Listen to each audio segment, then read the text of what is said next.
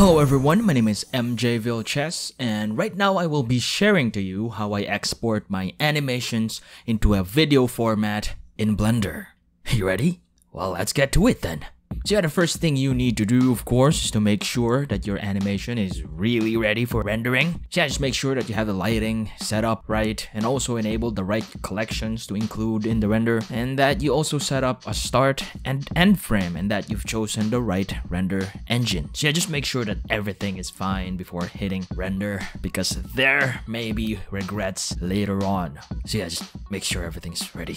Anyways, after making sure everything's good, next is to set up some output settings. And to do that, just head over to the rendering workspace. You can add this workspace if you don't have it added yet by pressing this plus button right here. Hover over video editing, then select rendering. Now that we're in the rendering workspace, head over to the output properties. We have to make sure that we set the right dimensions. You can either input the dimensions yourself or choose from the presets available here. I usually choose HDTV 1080p here for a full HD render. After that, just go down to the output settings. Make sure you set an output folder by pressing the folder icon and choosing a location in your computer where you want to save your video.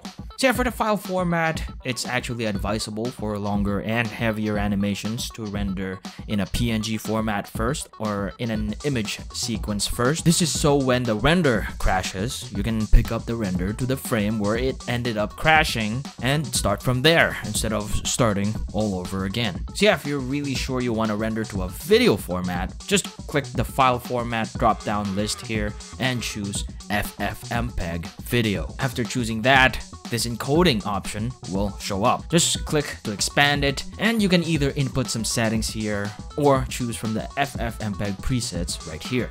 I usually choose H.264 and MP4. If you're an advanced user, you're probably familiar with all stuff here, but if you're not an advanced user and you don't have any ideas what these settings are, it's really advisable to not touch anything, otherwise you're gonna encounter some issues. Anyways, once you've chosen a preset, which is in this case we've chosen H.264 and MP4, the next thing we need to do is to head down to the output quality. I usually set this to lossless on a more serious video projects, and for just quick renders that I want to make, I usually choose perceptually lossless, and for some preview renders, I choose high quality. And yeah, at this point, if you're not rendering your animation with sound, you're done. Actually, you can just hit render animation and your animation will be exported as a video format or as MP4 into the output location that you've chosen earlier. Anyways, if you want to render the video with sound, just head down to audio settings, and in the audio codec drop down list, just choose an audio format. I usually pick AAC since it's one of the standard settings for MP4 videos. And yeah, after setting an audio format, just hit render animation and your video will export into a video format that you've chosen.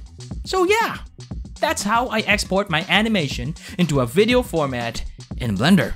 And yeah, hope this helps. Thanks for watching. My name is MJ Vilches, and yeah, actually got lots of videos to render and challenges to overcome, and of course gotta go back to production caverns because adventure awaits.